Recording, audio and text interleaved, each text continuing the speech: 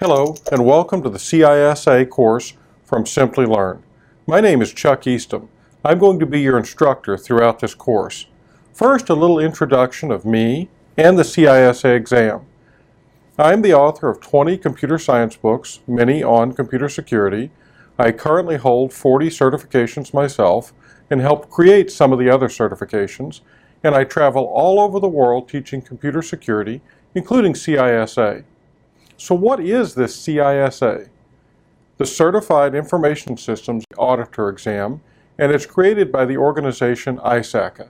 Now, ISACA used to be an acronym and it stood for something, but they kind of abbreviated it to where it's just called ISACA now. They created the first and the most widely accepted security auditor certification, and that's the CISA. It's been around for many, many years and is revised frequently. This class deals with the most current revision. There are 5 domains we're going to cover in this course. Now, the CISA exam itself is very challenging. We're going to help you get ready for it, but it's important that you study very, very hard. How valuable is this test? Well, it's extremely valuable. It is the most widely recognized security auditor exam. Don't take my word for that. Go to any job board that you like and type in CISA for your geographical area and find out how many jobs you see that either require or prefer this exam. The entire concept of this certification is to ensure that you're completely ready to perform an effective and efficient security audit on any organization. As one example, there's the Frost & Sullivan report that states there'll be a need for 6 million more information security professionals by 2019. Now, my personal experience enforces that.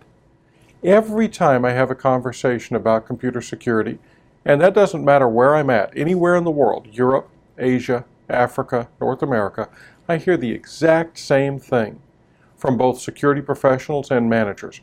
We don't have enough qualified people. And security audits may be the hottest area within security because we're now having legal requirements. There are laws that require companies get audits. There are regulatory requirements.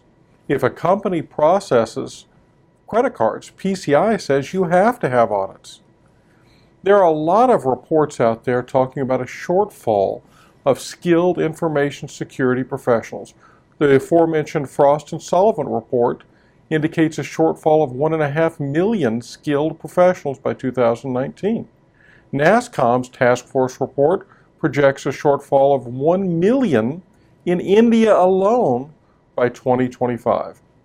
Now, how do you get the CISA certification? Well, this class is a good start. First, you have to have at least some experience, a few years experience in security.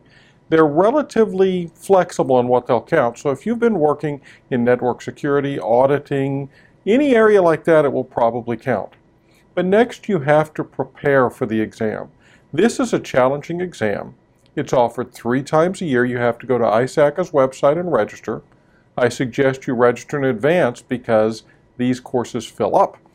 Now, when you take the test, it's a written pen and paper test.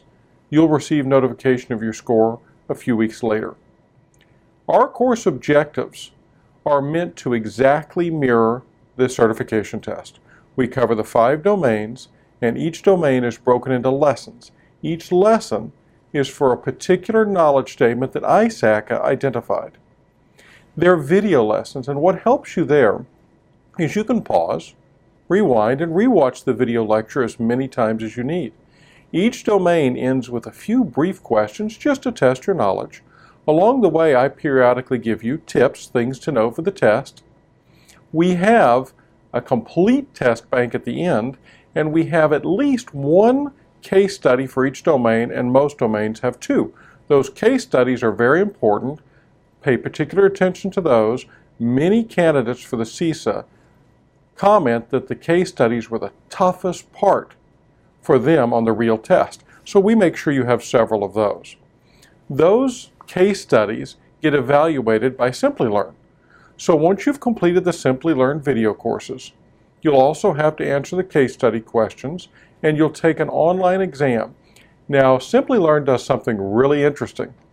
They have a minimum score of 80% on their online exam to indicate you've passed their course. Why is that interesting? because that's actually higher than the minimum score on the actual CISA administered by ISACA. In other words, we're making sure you're really prepared. You're going to get full support from the Simplilearn staff anytime during the course. If you've subscribed for the live virtual classroom training, you can attend ongoing batches, revisit concepts. You can submit queries through the Simplilearn website. There's a help and support on the website. There's even a SimpliTalk live chat option if you have questions. So this is the way we've built this course to try to help you as much as possible. The prerequisites for this course are simply a basic understanding of computer security and auditing. And again, as I go through the lessons, I'm going to point out the things that require a little more digging than others. That's about it. Let's go ahead and get started in getting you ready for the Certified Information Systems Auditor.